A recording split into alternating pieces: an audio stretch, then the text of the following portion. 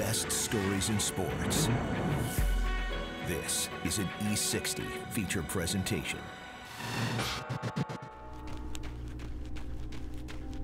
I'm here at home. I'm just able to enjoy life and breathe. I'm not in Afghanistan. I don't have to worry about my friends getting hurt anymore.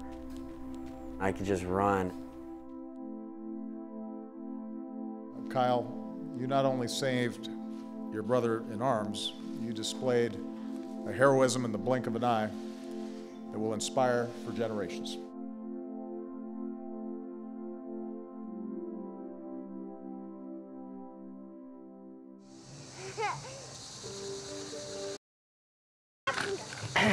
Kyle Carpenter. William Kyle Carpenter has always been fearless. Okay, did you like that one? He was our firstborn, and he was always very, very energetic, and he had quite the personality. Kiss my baby! In high school in Gilbert, South Carolina, Kyle's grit made him a standout on the football field. He was a running back, and it was just like a human wrecking ball. He never went down on the first hit.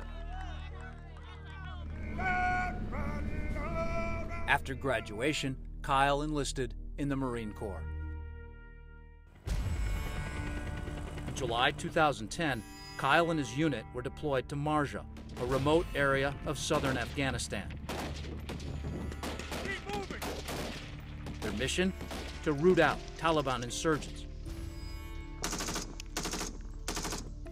It was nearly every patrol we were sending out was taking contact, getting into several hour-long firefights on a daily basis. November 21st, 2010, a relatively quiet morning. Kyle and Lance Corporal Nick Eufrasio are standing guard on the rooftop as their platoon rests inside. Just out of nowhere, grenades started landing inside the courtyard of our compound. 3 or 4 of them exploded there. We instantly threw our gear on and started making our way outside. That's when the final grenade exploded on the roof. When I got to Kyle, he was laying face down in the corner of our post. I grabbed his arm to try and roll him over, and when I did, he was covered in blood. He was missing most of his lower jaw. It was apparent, the way that the damage was done to his body, that he had jumped on it. In order to save his fellow Marine, Kyle had thrown himself in front of the grenade. Within minutes, he was medevaced to the nearest base, where he was declared PEA, patient expired on arrival. Doctors revived him, but Kyle's heart would stop twice more in the week it would take to get him to Walter Reed Medical Center outside Washington, D.C. He was placed in a medically induced coma. 5 weeks later,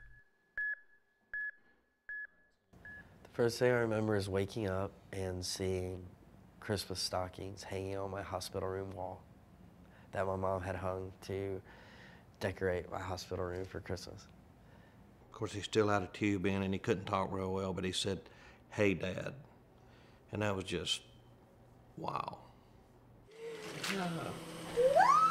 And you even have iTunes cards. but Kyle still faced months of rehabilitation and surgeries.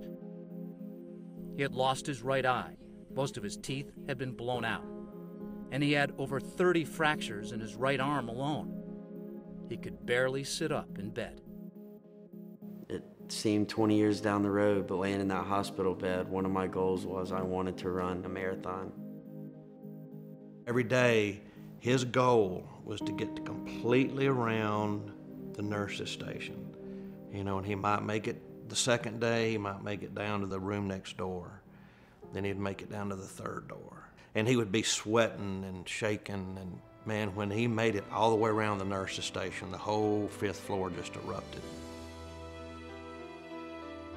July 2013, 2.5 years after the grenade attack, Kyle Carpenter finally went home.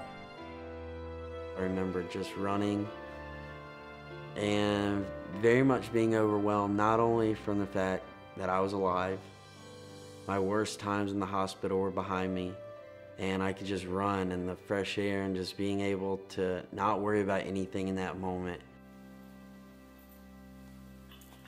Kyle? Yes, sir. This is Barack Obama. How you doing? Fine, sir. How are you?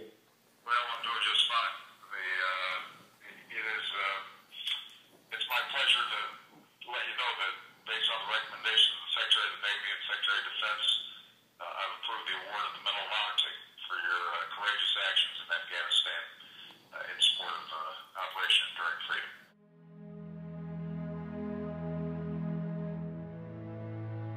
On June 19, 2014, Kyle Carpenter became the second living Marine since the Vietnam War to receive the Medal of Honor.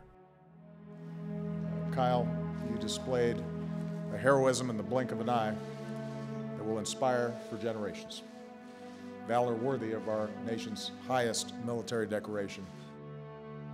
Kyle Carpenter should not be alive today, but he is. And he's a hero, an inspiration, and a marathoner.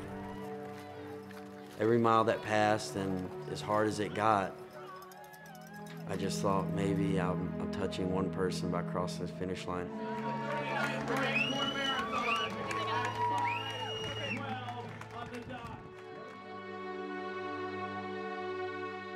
I'm proud to be a Marine.